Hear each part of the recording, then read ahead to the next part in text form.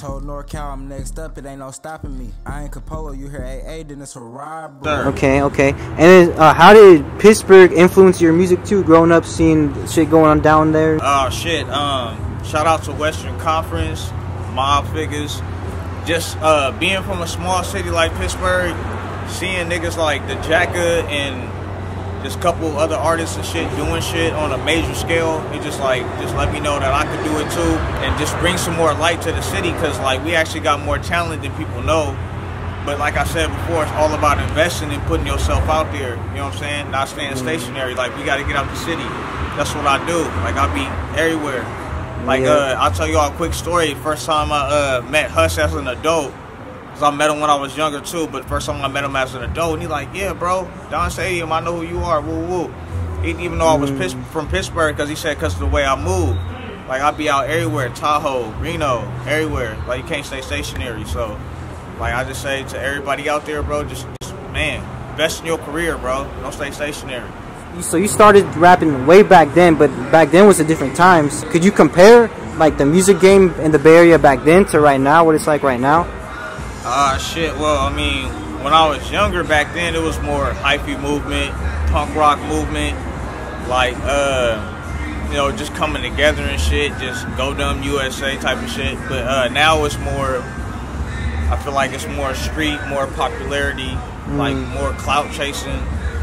But, I mean, there's also a new skill of niggas with a little quick flow and shit like that. So I just say the flow just changed a little bit, but I mean the bass still hyphy. Yeah, okay. So what do y'all also think about the 925 music scene in general? Because it's kind of overlooked, huh?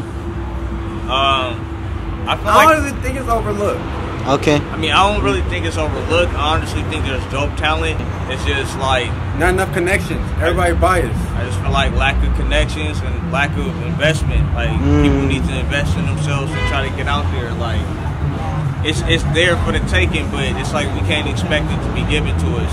And honestly, the niggas from the 925 who is popping, like you gotta give them their credit instead of just discrediting them, because it's like we from the same area and you want to be popping. Like there's niggas who just went gold.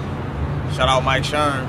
Like, you know what I'm saying? Like, you gotta give niggas like that they props. You can't just be mad because a nigga went gold and he from your neighborhood. Like you gotta move on, bro. Like you could go gold too, bro, if you got the same motivation, put the same fucking investment in. Honestly, I'll put it this way, bro. If you're not congratulating, you hate. As simple as that. And you'll never catch me hating, because I don't have to. Yeah, okay. What are we doing right here too? We got a music video or what? Man, before we get going, we're celebrating Don Stadium, his birthday coming up, man. We started off early, and you know, and we got the spring bash, man. We bringing in spring, and you know we got the spring, you know, with this nice shiny ring. Yep, spring bash, new location, last minute, but we making it happen.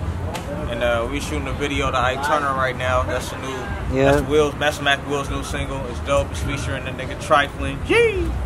Yeah, okay, so, you know what I'm saying? Trifling in this bitch, BRB, you feel me?